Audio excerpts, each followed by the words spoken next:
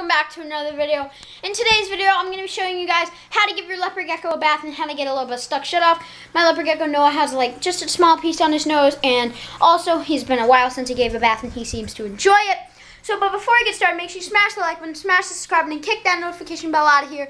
And the first thing we're going to do is I'm going to show you his tank and the setup I have. Okay guys, so we're over here. Normally I lay a towel down, so I'm going to go grab a towel. This is the container I bathe him in. It's way too small for him now, but he can fit in here, and there's not a lot of water, so he's not going to be strangling. I'm going to have like literally just so his feet, when his feet are in there, they're up to like his ankles. You don't want a lot of water, and what you do is you just take a Q-tip, rub it on the shedded area, and I'll show you guys that. So I'm going to go fill this up with water that's like 70 degrees. It's warm to the touch, but not hot. And then I'm going to get a rag to put that there, and then I'll come back when we're taking him out. Okay guys, so we're back at Noah's cage. I got the towel down. We got water. As you guys can see all that swirly stuff in there.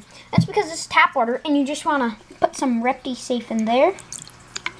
Get a decent amount, and look at, as the Repti Safe mixes in, I don't know if you guys can see, all that swirly stuff is gone. So that just shows you how much crap is in your water. So I'm going to put the Repti Safe back, take Noah out, and get back to you guys. Okay guys, so I got my leopard gecko Noah. I'm just filming one-handed. I don't know if you guys can see that spot on his nose. He actually has like a white spot, if it would focus, right on his nose. So that is his shed. So I'm going to figure out how to set up the camera while doing with him, because I definitely need two hands. So I'm going to get back to you when I set it. Okay guys, so I'm actually right here. I got Noah on my chest. Let me just get him down, and I'll put him in the bath. You never want to just plop them in the bath. You kind of want to slowly introduce them into the bath. So I'm just trying to get Noah down off my shirt. He's currently right there, if you guys could just see him real quick. I am pulling him off, not like pulling him, that sounds wrong. I'm just like trying to get him off. He is not in a good mood. So I'm going to cut when I can actually get him in my hands. I thought he would come down nicely, but today he has not decided to be nice. Actually, okay guys, I got him down. He's right here, as you guys can see. He does not want a bath.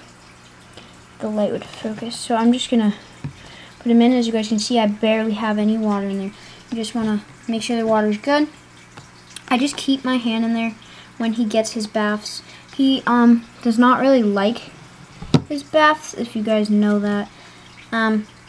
So you just gotta kind of make sure he doesn't get out. You just want that one spot left, guys. See, they'll soak in it for a little, but you guys always want to let your geckos just come out of the bath because they enjoy it, and some of them. But if they don't feel safe in there, do what I do. I just keep my hand in there, and they'll feel pretty calm. And then, sorry guys for the bad angle, I just put him on the towel to dry.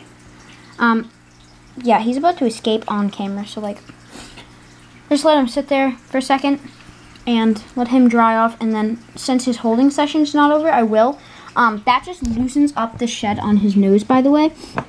At this point, you could try to peel it off, which I'm probably going to do while holding him, because I can't do it on camera, because I need two hands to make sure he doesn't escape while trying to peel it off. But you can just generously kind of go like this, and just like peel it off.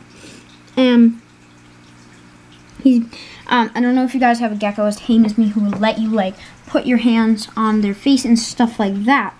But my gecko is definitely pretty tame. Also, sometimes, guys, they love, like my gecko loves burritos. He just thinks he's like the best thing in the world. Probably going to do this as my thumbnail shot if he'll stay. So I'm going to be back, take the thumbnail, and I'll come back. Okay, guys, I just took my thumbnail shot because I used my iPad as my thumbnail.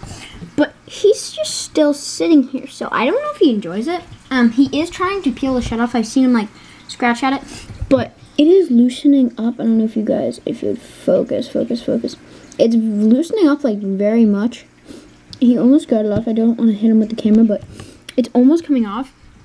So I'm probably going to take a Q-tip and just try to get that out of that. Also, guys, it's good to give your leopard gecko baths every so often, because I don't know if you guys know, I would show you, but he's kind of comfortable. They have right under, so imagine this is the belly, right under near their tail, males actually have these things called feminine pores. And they will excrete this thing that every so often you just need to clean off and make sure they're good. If they have proper high humidity, they'll be fine. But, yeah. Okay, guys, so here he is still. Sorry, I just had somebody coming up the stairs. So again, like I was saying, I would just come in here and try to, you just want to rub it, and that will eventually peel off, guys.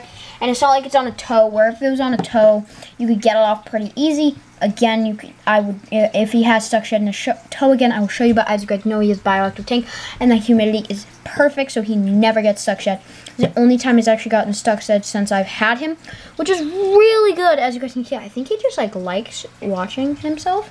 This is actually kind of chill. If you guys will look, you'll see my thumbnail, but before you click on the video, but this is actually pretty sick.